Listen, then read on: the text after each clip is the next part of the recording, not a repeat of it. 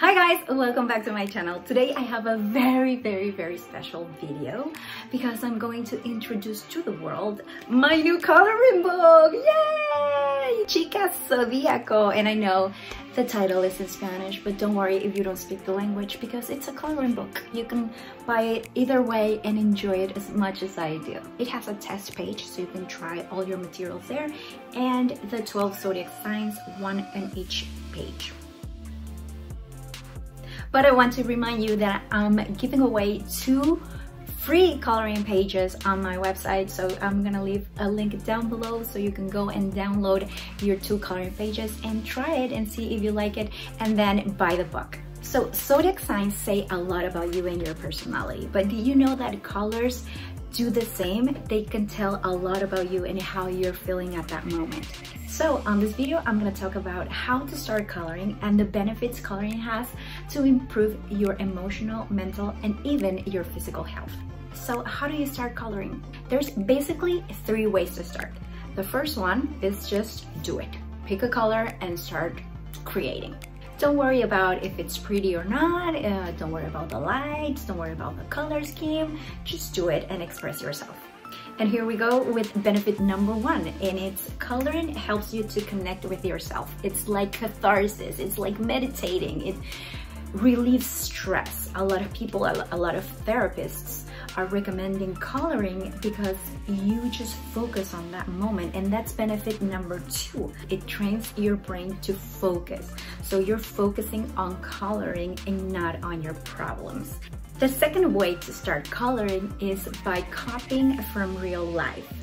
Pick a picture. If you're coloring a tree, just go outside and observe real trees and leaves and the colors. They change with the seasons, with the lighting. Just experiment and study nature. And if you're coloring people, just study other people, observe.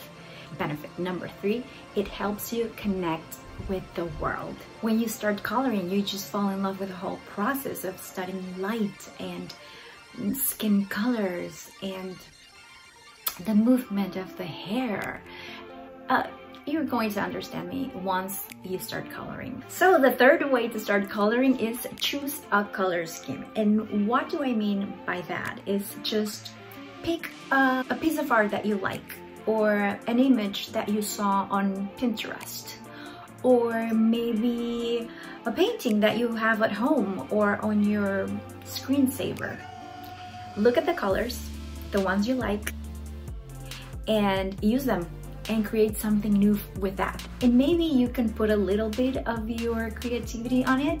What brings us to benefit number 4. Coloring sparks your creativity, and that's nothing new. We all know that.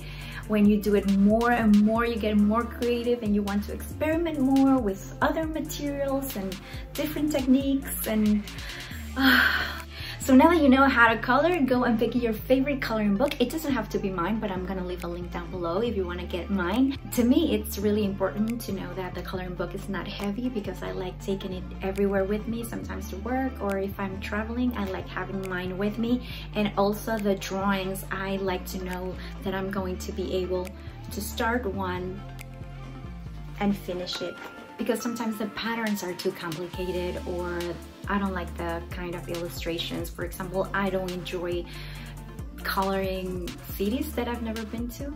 Or if I see that it's gonna take me a long time to finish the book, that stresses me out a little bit.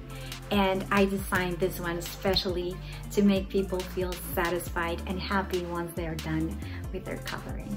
So thank you so much for watching. I hope you liked this video. Thank you to the people that have been buying my books. If you liked it, don't forget to give me a thumbs up and don't forget to subscribe. See you next time.